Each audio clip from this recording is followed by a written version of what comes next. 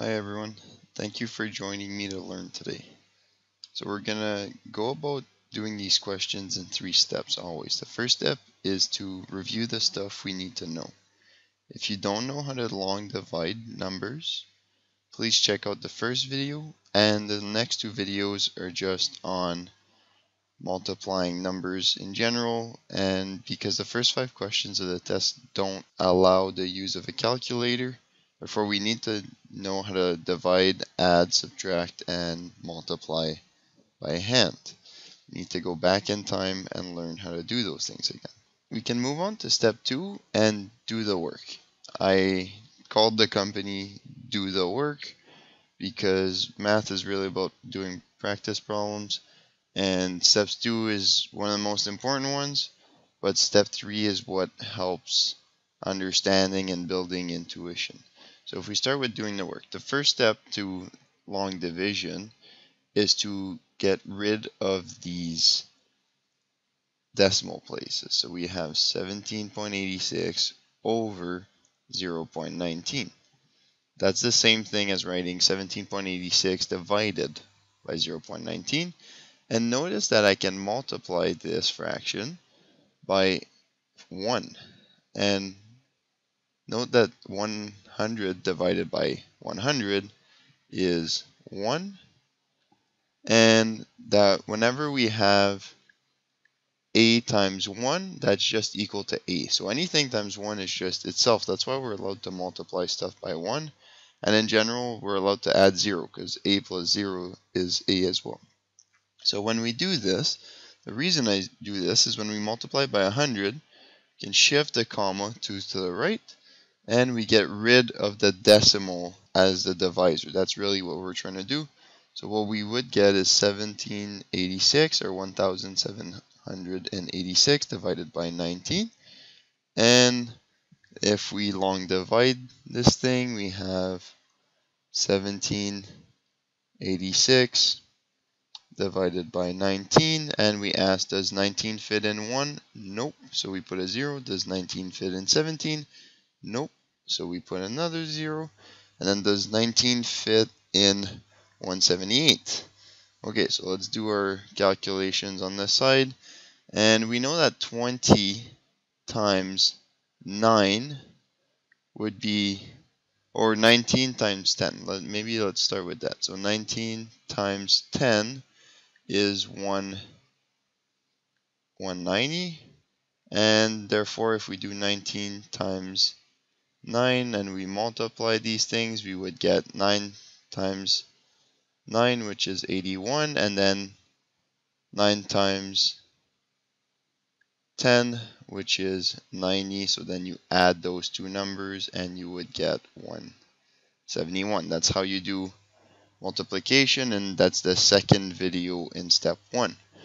So if I multiply 19 times 9, it fits 9 times in 178, so then I can do 171 because that's 19 times 9. And then we subtract. Maybe I'll use another color for this one. So subtract. Super important, it's always subtraction. And 178 minus 171 is just 7. You can do 8 minus 1 is 7. 7, this is 0, and then 1 minus 1 is 0. So we get 7. And then we drop down the 6. That's just how we do long division. I won't go too much into it. And then we ask, how many times does 19 fit in 76? And the answer is 4. You can try to think that 20 times 4 is equal to 80. That's how I approximate these things. And you can do, I can prove it to you here that 19 times 4, so 4 times 9 is 36, and then you add 4 times 10, which is 40, and then 40 plus 36, 6 plus 0 is 6, 3 plus 4 is 7, therefore we have that it's 76, and so we write it fits 4 times, and then 4 times 19, that's 76, 76 minus 76 is 0, and therefore that is a remainder 0. And just so we go back, we did 9 times 19, and 4 times 19. And therefore we can say that 94 times 19 is equal to 1786.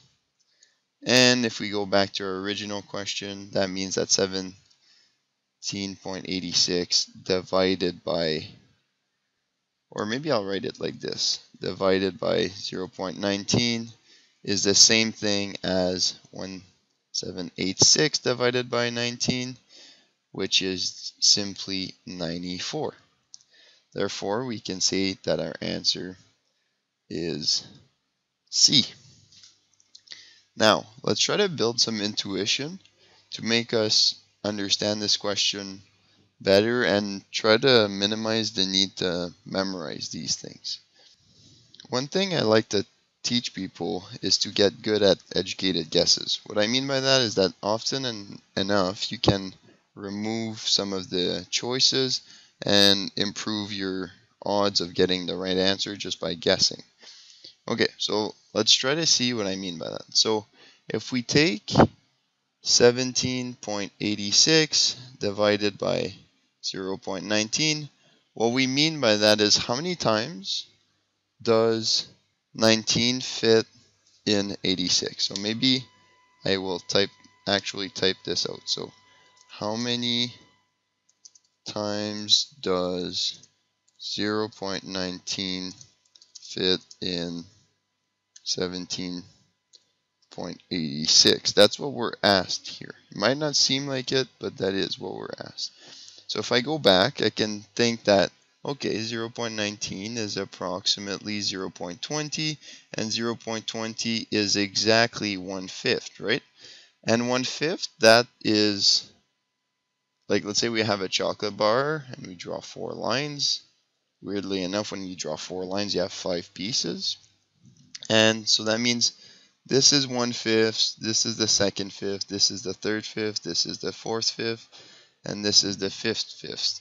So in each unit, so you have 5/5 for 1 unit, and note that we have 17.86 units. So if we have roughly, let's say roughly 18 units with 5/5 each, then that means it's 18 times 5, and if we do this multiplication, we have 8 times 5, which is 40, I believe, and then we add 5 times 10, which is 50, and we know 0 plus 0 is 0, and then 4 times 5 is 9, therefore 18 times 5 is 90.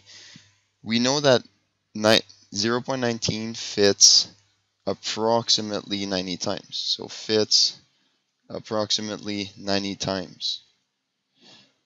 Therefore, we can, if we go back to the multiple choice, we know that it's not the first two. And if we had to guess, 94 is closer to 81.4, and you could try to look at the decimals because it's not exactly, right? Like we rounded 0.19 and we rounded 17.86 to 18. So if we had to guess, I would probably guess 94 because it's closer here.